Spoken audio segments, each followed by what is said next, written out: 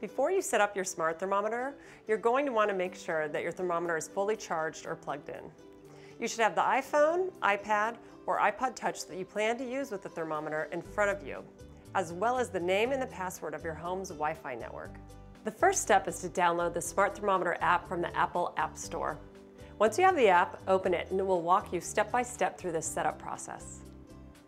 First, turn on your thermometer by selecting the On button on the back. After you press and release the button, it will take a few seconds for the thermometer to turn on. Once it's on, you'll be able to find the thermometer's Wi-Fi signal on your phone. To do that, leave the Smart Thermometer app and go to Settings on your iPhone or iPad.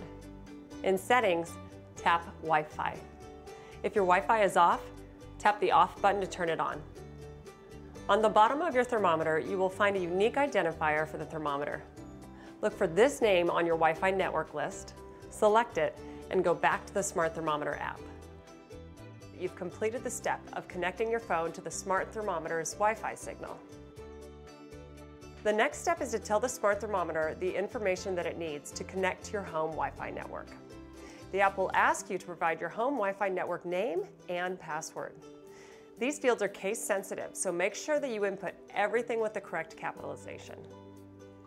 After you're done, the app will send your home Wi-Fi information to the Smart Thermometer. Once your smart thermometer is on your home Wi-Fi network, you'll see a Wi-Fi symbol appear on your thermometer.